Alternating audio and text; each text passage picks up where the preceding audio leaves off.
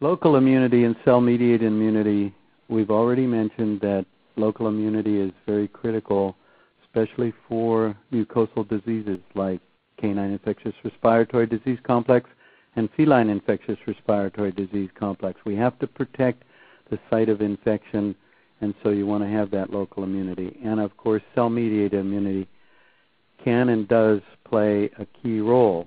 Interestingly enough, the vaccine titer also tells us whether or not our vaccine has induced cellular immunity, because one of the things about humoral immunity for a complex antigen like those that are in vaccines,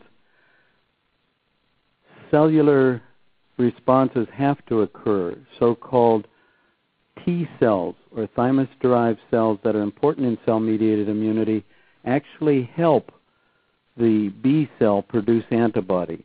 They need that help.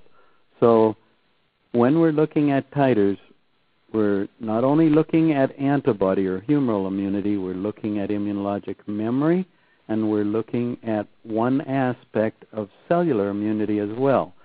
And that's the role that T cells play in helping B cells produce antibody.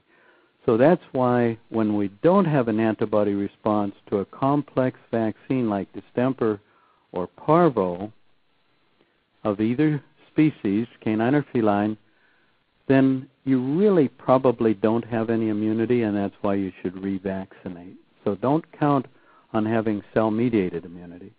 And for rabies, if you personally, as a caregiver, don't have a rabies titer, don't depend on cell-mediated immunity to protect you against rabies. The important protective factor against rabies is really antibody. That's why we use gamma globulin or antibody that's injected right at the site of a bite to help destroy that rabies virus. So, antibody testing, detection of antibody in a dog vaccinated with an infectious vaccine, then, as I just said, not only looks at humoral immunity, but looks at cellular immunity, and that's critically important to understand. And most people would say antibody testing has nothing to do with cellular immunity. Antibody testing has nothing to do with immunologic memory. It has a lot to do with both of those, as well as humoral immunity.